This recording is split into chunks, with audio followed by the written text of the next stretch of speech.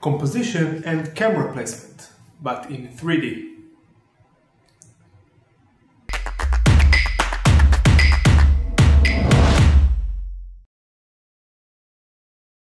Alright, so in this quick tutorial we're gonna talk about how to position your 3D camera inside interior space and thinking about good composition before getting into too much details. So let's get started. Our next step is to start and fill our interior with all the big furniture. We're gonna put some sofa in here, a table, and some boxes that will represent our kitchen later on. And I'm doing this first before getting into too much details in order to position some cameras inside and start to look for the best composition for our scene. So let's start by putting some sofa that I have here. It doesn't have to be the final sofa, just something to see in the camera. Move this some.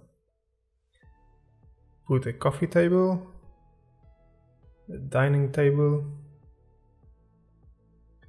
and let's make a box for this kitchen island.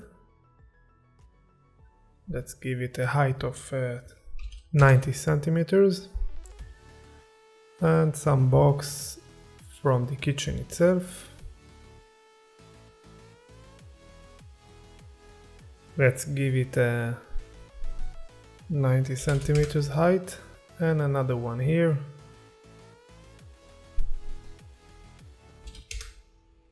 And one in here as well. And this one I want to do all the way up,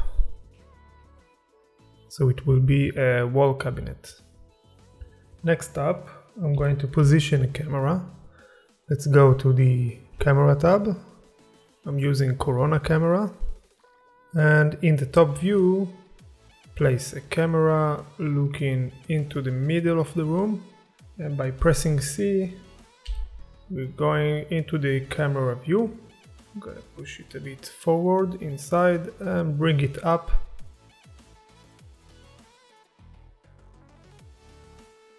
for about this height.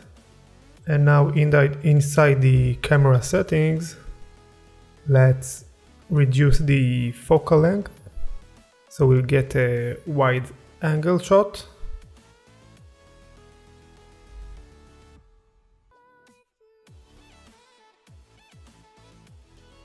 For now, let's go with something like 18. You want to make sure you don't overdo it, something less than 12 or 14, otherwise the perspective will be way too wide. And let's try and find some nice composition. Although it's a very early stage, but we can get a feeling and sense of the interior area. So I think maybe one in here. We can see a little bit from the sofa, very close to the camera. We have another area of the dining and we have the kitchen in the back. And later on we're gonna put a nice TV screen here, maybe some shelves. Now I'm gonna add another camera, maybe from the other way around.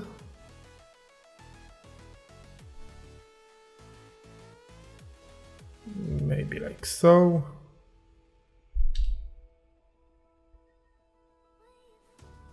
And now it's already have the same focal length as the first camera automatically.